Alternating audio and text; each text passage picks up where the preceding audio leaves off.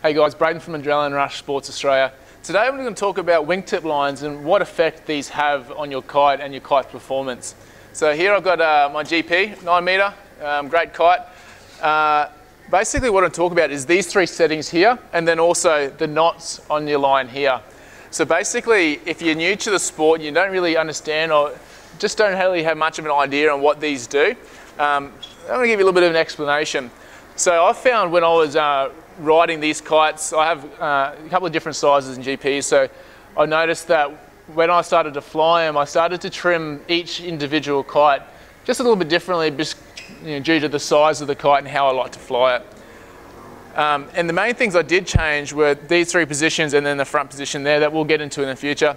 But basically what we want to try and understand is what sort of effect these does.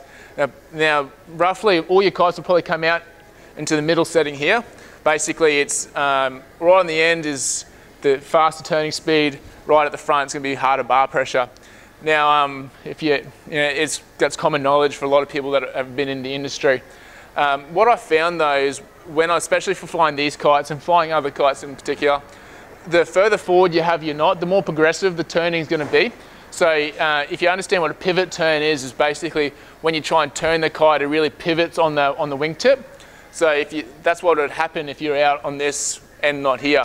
So let's just say you're going out and you wanted to do some big mega loops or something, you want a really fast, aggressive kite. You'd grab this bad boy here and you chuck it right to the end of your wingtip line here. Now saying that, you've got to take into consideration the size of the kite that you have as well. Now going back to what I said about me having a few GPs and trying to understand what setting I like on what kite, I found that the 9, for me personally, this is my own preference, that I preferred the 9 to have it on the hard bar pressure settings, just so it made it a little bit more progressive but made it turn a little bit slower. I'm quite heavy-handed, especially when I unhook, so I tend to shoot the kite up into the power zone a fair bit, which is something I don't want to do. But I found moving up to the hard bar pressure setting here definitely made it a lot easier.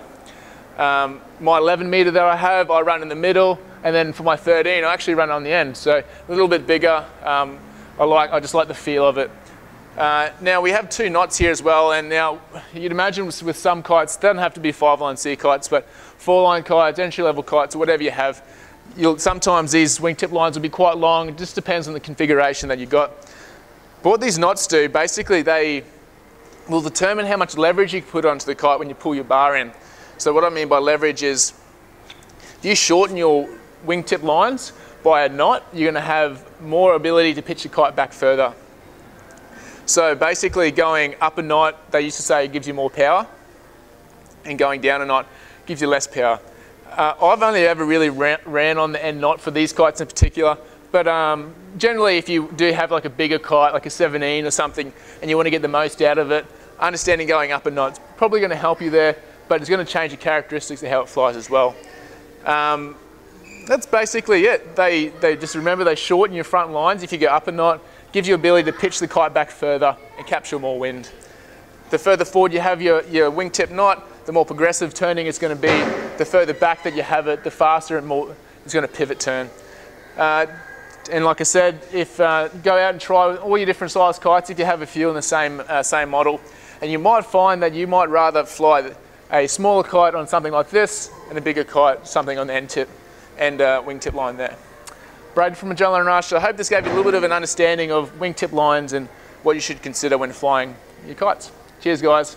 Check out adrenalinrush.net.au for all the links.